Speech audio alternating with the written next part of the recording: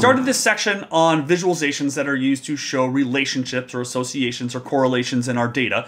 And we started with the scatter plot, where we have a horizontal axis and a vertical axis. Now, in today's episode of the video series, we are going to talk about the parallel coordinates plot, in which we have 2 or more vertical axes only. And as Maarten Lambrechts is going to show you in today's video, they can be both complicated and as a good way to explore your data. So I'm going to hand it over to Maarten so you can learn more about the parallel coordinates plot.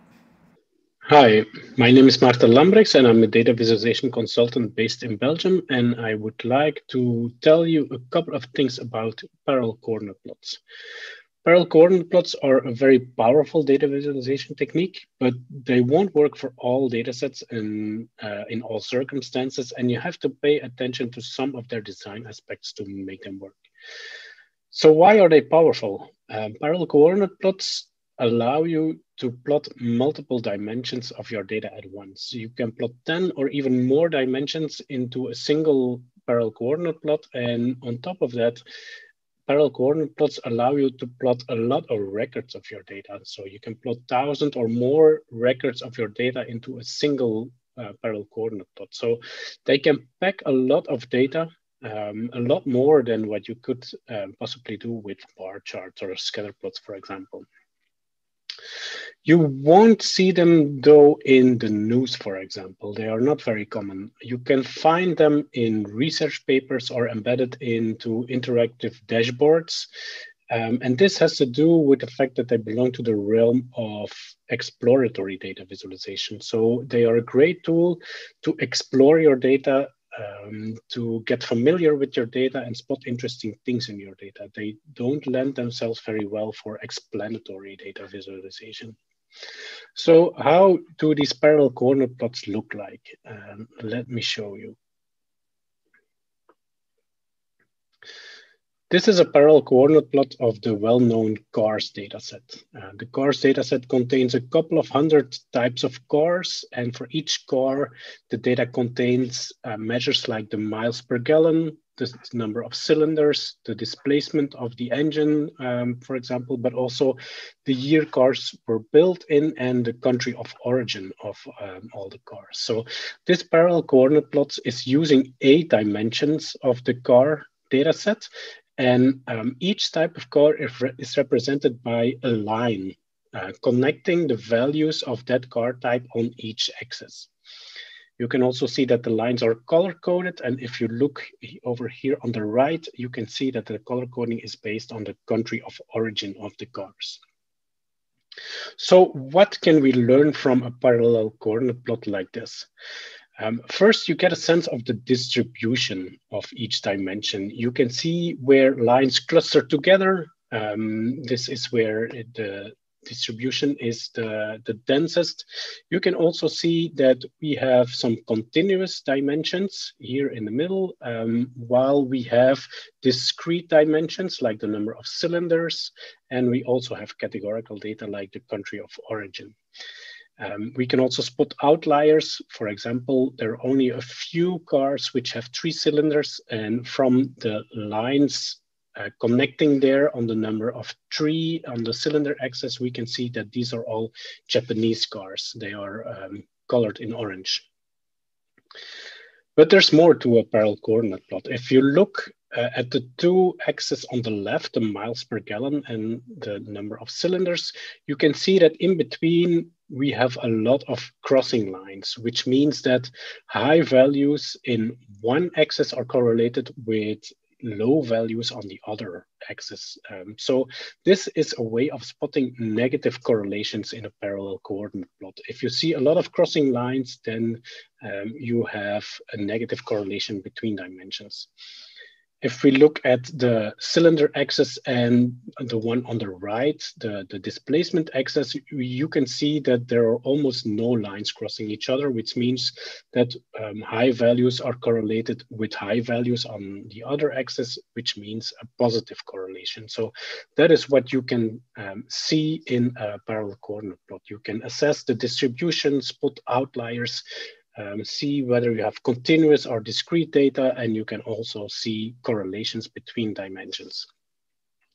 Of course, each axis can have at most 2 neighboring axes. So you can only assess the correlation between 1 dimension and 2 other dimensions. So this is a limitation of the parallel coordinate plot.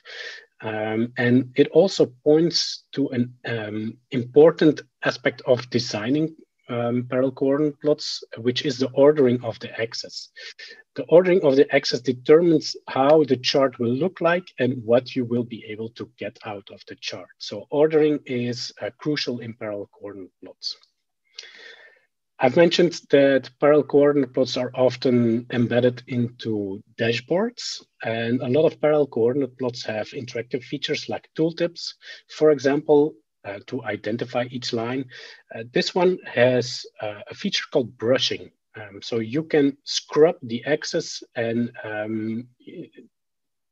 by doing so, you can highlight different elements, different records in your data. So they act like kind of filters. So for example, if I brush the axis containing the origin, the country of origin of the cars, and then I can highlight the cars from the US, from Japan, and you'll notice that the cars coming from Japan have much more smaller engines, so not a lot of horsepower and displacement.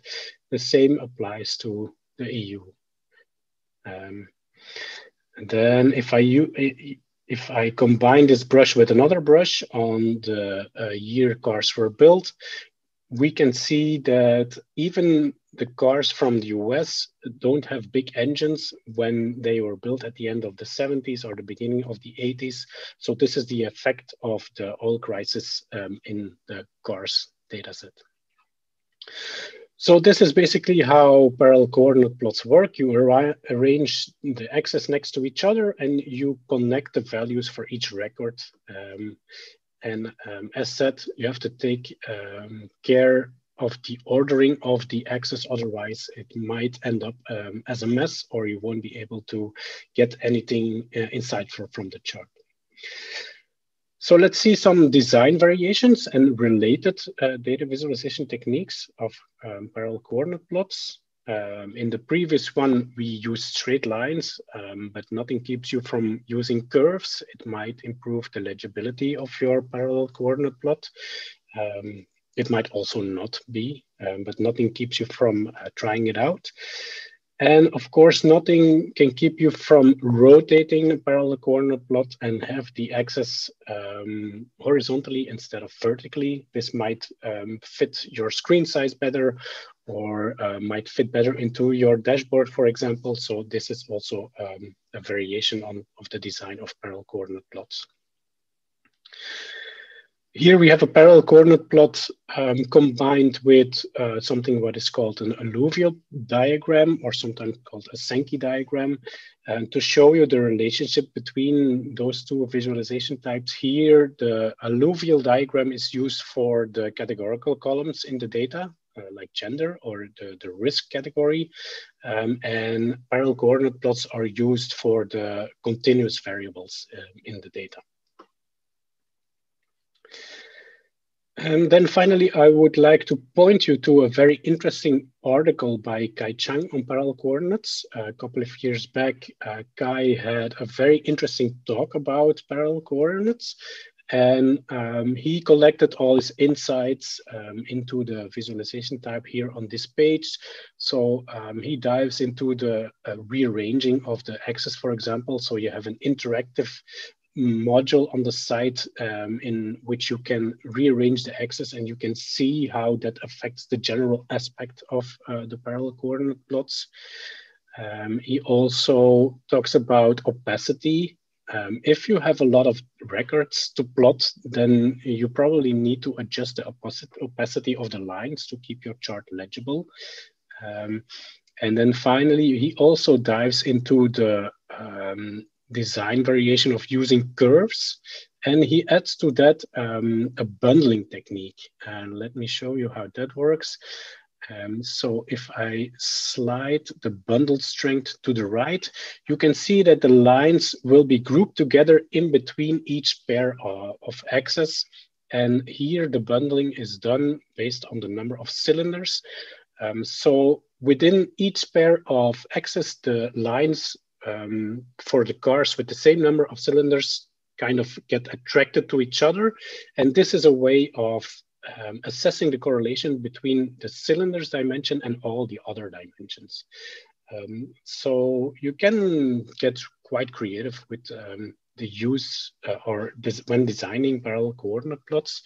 And the bundling is one of the techniques that you can play with.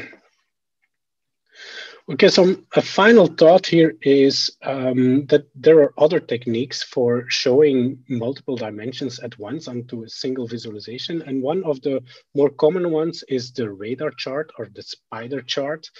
And in essence, the radar chart is nothing more than a parallel coordinate plots where the axes are arranged in a circular way. This is not optimal. It makes reading values a lot harder, and there are a lot of other arguments against radar charts.